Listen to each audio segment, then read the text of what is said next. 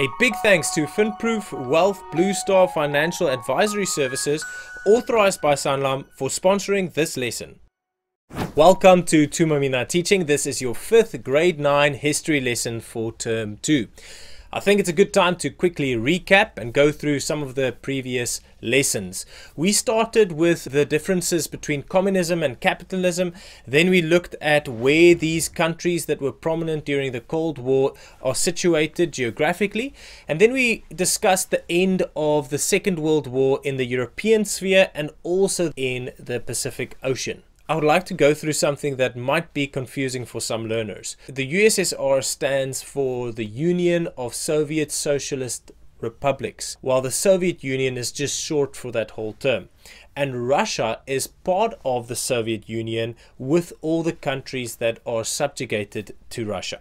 Now, you'll remember in the 3rd lesson we discussed how communism was forced onto countries that were previously under Nazi rule in the eastern part of Europe. All these countries formed part of the Soviet Union, and America was afraid that communism would spread through Western Europe and that would hurt their economy. So how did America respond to the threat of the spread of communism in Europe? They followed a policy of containment. Containment was the United States' diplomatic strategy to prevent the spread of communism during the Cold War. This strategy remained the central strategy from America's side throughout the whole Cold War. And how did they do it? Mainly through economic support. Imagine somebody supporting you financially.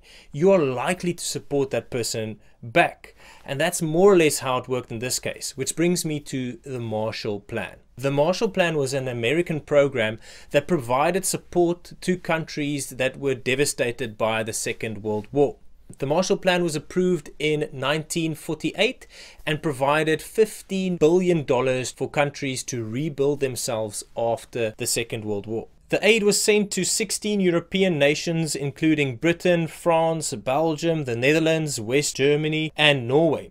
The plan was very effective, and the US not only received support from these countries through the plan, but their influence in these countries grew substantially. In response to the plan, the Russians also implemented their own plan, called the Molotov Plan, but this was less successful compared to the Marshall Plan. So let's end off this lesson by comparing the two superpowers, America and the USSR, as if it would be a boxing match between two heavyweights.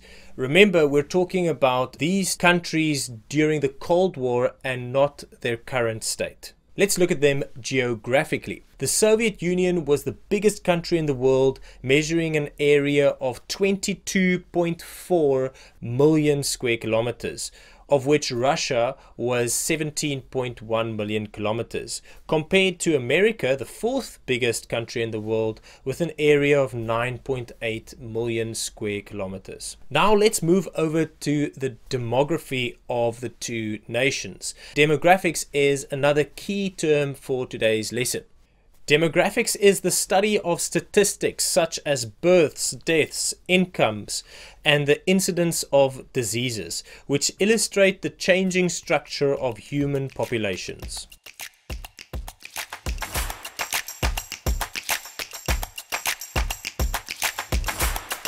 Let's compare the two nations culturally. The Soviet Union suppressed the freedom of speech and controlled the media, while the USA protects the freedom of speech and also the freedom of media in their country. Now let's move over to their militaries.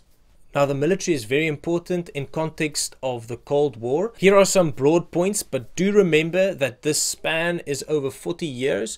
So during the Cold War, the military power fluctuated between the two nations. In terms of soldiers and tanks, Russia had a huge numerical advantage. The USA dominated the oceans with their large fleet. In terms of the Air Force, both parties were more or less on the same level. But more on this in lesson 7. Now let's look at the two nations economically. The Soviet Union was the 2nd largest economy in the whole world, and it was based on Marxism. It was also generally self-sufficient. In other words, it was not dependent on imports of other countries. The USA had the largest economy in the world and had loads of imports and exports. Their economy is based on the free market system of supply and demand. That's all for lesson 5. We'll see each other next time.